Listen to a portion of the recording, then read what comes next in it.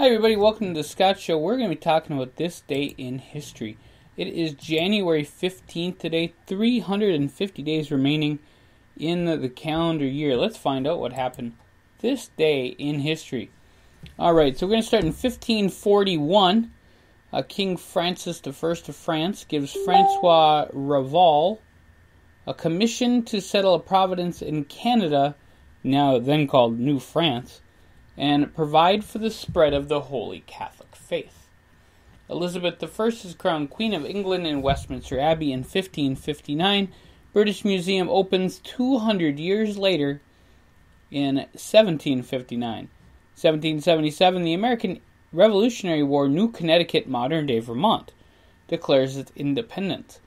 In 1782, Robert Morris, the Superintendent of Finance, goes before Congress to recommend the establishment of a national mint and coinage. In 1815, the American freight USS President is commanded by Commodore Stephen Decatur, is captured by a squadron of 4 British frigates. In 1818, a paper by David Webster is read to the Royal Society, announcing his discovery for what is now called doubly reflecting crystals. There you go. In 1844, the University of Notre Dame receives its charter from the state of Indiana. In 1865, the American Civil War, Fort Fisher in North Carolina falls to the Union, thus cutting off a major seaport of the Confederacy. That was one way that they kind of beat the Confederacy up anyway, was taking their seaports and pretty much jumping their trade. Alright, in 1867, 40 people died when ice covering the boating lake in Regent's Park, London, collapsed. In 1870, a political cartoon for the first time shows the Democratic Party with a donkey. It was in Harper's Weekly, by the way. In 1889, the Coca-Cola Company is incorporated in Atlanta. In 1892, James Naismith publishes The Rules of Basketball. In 1910, construction ends on Buffalo Bill Dam in Wyoming, which was the largest dam in the world at the time.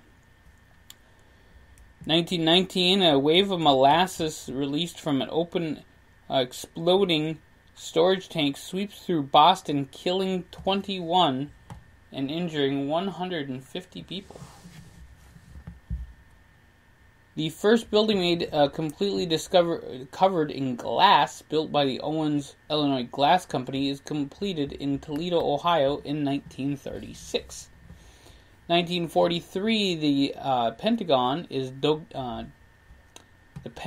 is dedicated in Arlington, Virginia. In 1947, the Black Dahlia murder, a dismembered corpse of Elizabeth Short was found in Los Angeles. Different Elizabeth Short.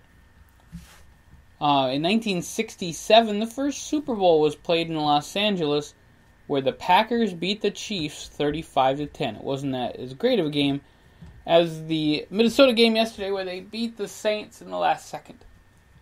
The Soviet Union launches Soyuz 5 in 1969.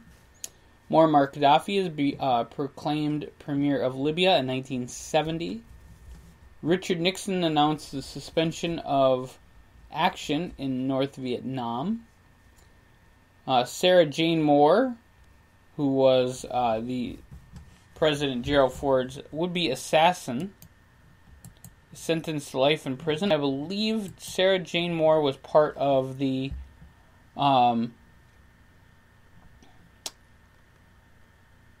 I guess I was wrong. I thought that she was one of the people that were part of the Manson clan, but it was Squeaky Fromme.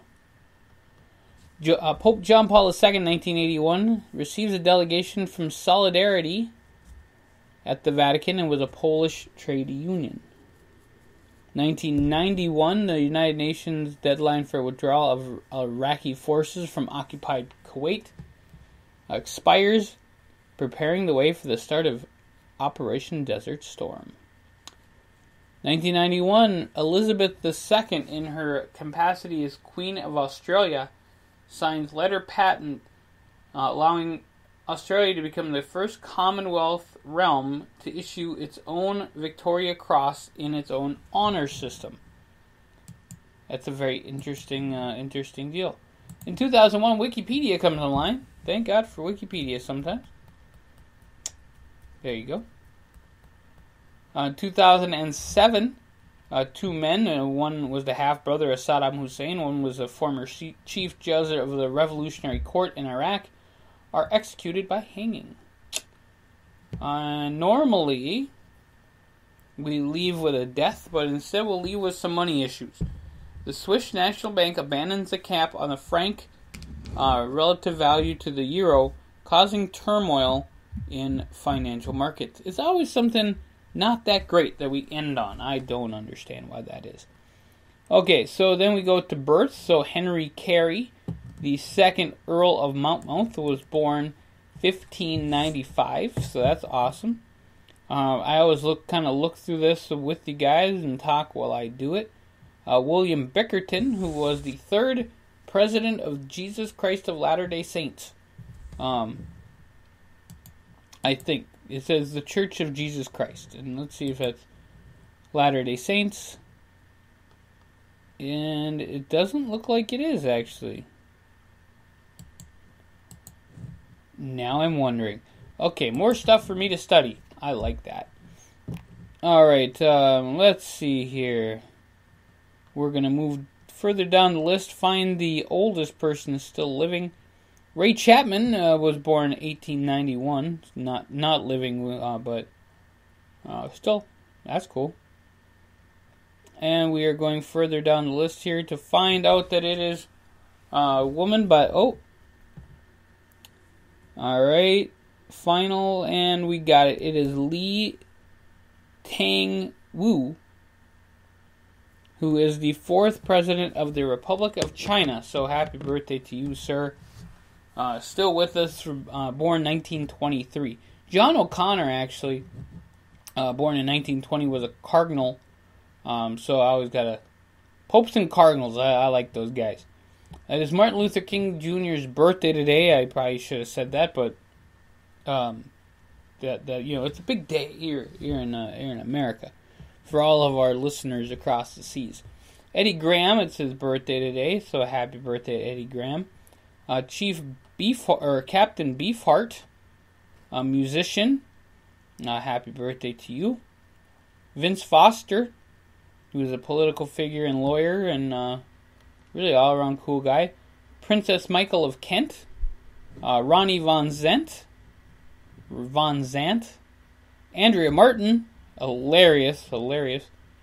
Happy birthday to Andrea Martin. Mario Van Peebles. Happy birthday to you. I know when I looked this up that I saw a lot of other people who it was their birthday. Delino de Shields. I haven't seen that name for a long time. Happy birthday to you, sir, and thank you for all of the wonderful baseball memories that you gave me as a child. Shane McMahon, happy birthday to the one and only Here Comes the Money Man, Shane McMahon. Regina King, happy birthday to Regina King, and that's awesome. It's also Ray King's birthday today. Ray King is great. And let's see, we'll end this by giving a happy birthday to Barbie Blank. Barbie, best known to all the wrestling fans as Kelly Kelly. And one last one I got here, Grace Vanderwall, who won America's Got Talent. Happy birthday to you as well. Awesome, and a few deaths that we kind of always throw out a few of them here. I do have to today, as we are making this podcast, say that Dolores from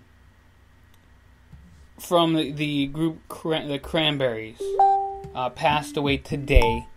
So it will be in this day in history next year. Of course, it happened today, and it's very saddening for that to happen. Jimmy Snuka also died this day in history, 2017, and one of my favorite British actors, Roger Lloyd Pack. If you guys ever see The Vicar of Dibley, he was on there. He died this day in history as well. I'm kind of looking through the rest of the list, but we at least have 3 people who had some stuff go on that was important in my life and in others, or else they wouldn't have a Wikipedia page, and those are the ones that we're going to talk about. So musically, acting, and then of course wrestling, as we always talk about here on the show. So it is Martin Luther King Day here in the United States. It's one of those days that we remember who we are, and that we all have a dream, and that's awesome. It's Arbor Day in Egypt. It's Army Day in India. Armed Forces Day in Nigeria. It is Korean Alphabet Day in North Korea. Teachers Day in Venezuela. And Ocean Duty Day in Indonesia. So there you go, folks. That is this day in history. Sorry for the people who like to listen to the show early. I'm sorry it came on a little late, but we got it to you guys, and we'll see you real soon here on the Scott Show podcast.